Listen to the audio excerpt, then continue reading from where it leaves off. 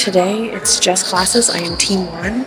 We are at Daegu University, so I'm going to go take a quick walk because it's not quite 7:30 and breakfast starts at 7:30. And let me tell you, like half the campus is, like most of the campus honestly is awake because we are all suffering from jet lag of some sort. Like I woke up at 4:45 this morning just naturally, but I also went to bed at 10:30 last night, so like it's a little bit better.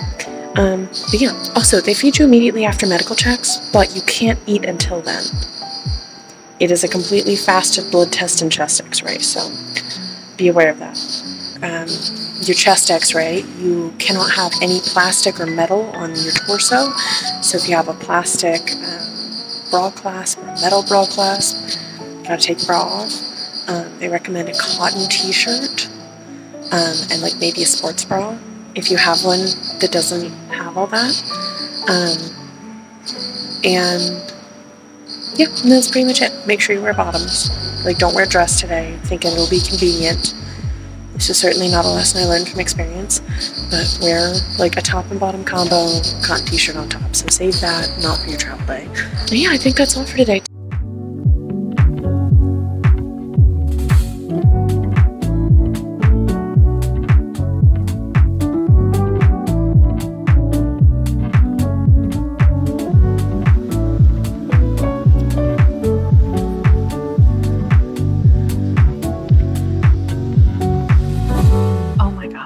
So it's Tuesday night and I have honestly totally forgotten to film.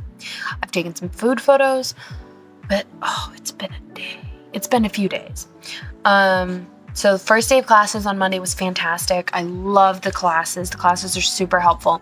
They are overwhelming. So just kind of bear that in mind. Don't freak out. It'll all be okay. Just kind of roll with it. But it is a little bit overwhelming at first, because it's like college syllabus day. They're like throwing all this information at you at once. All the stuff you have to do in an entire year thrown at you in like the span of like 5 or 7 days. So I've so far gone over after school camps and classes and activities, like vacation activities. So like, you'll have to do like a summer camp or a winter camp in English. And let's see, storytelling aids and lesson planning, so that we have to do a lesson demonstration by the end of the week. And, learning more about that, learning about how to plan a lesson, how to make our English more comprehensible and simplify it for non-native English speakers. And, honestly, so much. Today alone, we had Korean culture and storytelling, lesson planning, and classroom management. So it's fantastic, and these are honestly skills that if you've been on my page for a long time, you know that I taught in Spain. Spain didn't give you any of this information. Like maybe a little, but like not a lot. It certainly wasn't 7 days of an hour and a half, like 4 hour-and-a-half classes each, like kind of information. So it's a lot of information, but it's been super helpful. I feel like I'm being given so many tips that I desperately needed, as well as, getting a little bit of confirmation that, I'm on the right track, that I have been a good teacher in the past, because a lot of the things that they're suggesting are things that I've been doing and things that co-teachers in the past in Spain helped me to do and helped me to get better at. So yeah, it's a good mix. But it has been like packed. We have had activities all day, and of course we're all still jet lagged. So like the people coming from the UK are 7 hours ahead.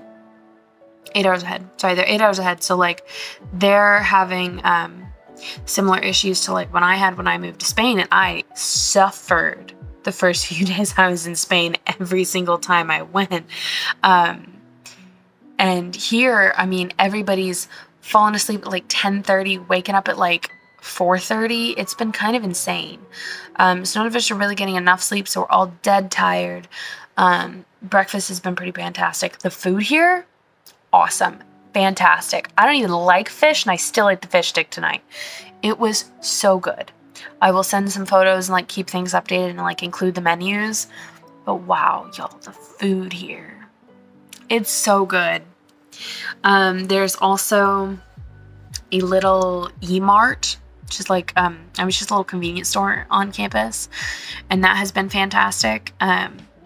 So essentially the day-to-day schedule so far has been like breakfast from 7:30 to 8:40, 8:30, 8:40.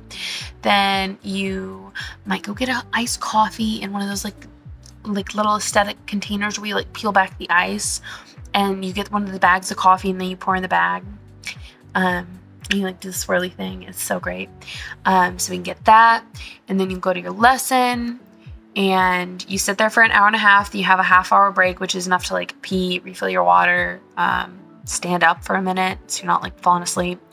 Then you have a second hour and a half class, and then you go to lunch. You go to lunch. You have from 12:30 to 2 in my group. Well, 1:40, 1:45. And then you have to be seated 10 minutes before your lesson starts, seated and ready to go, which kind of gives your teacher like kind of the option to like talk to you a little bit, but as well as gives them time to set up, gives you time to just sit down and settle in and talk to people.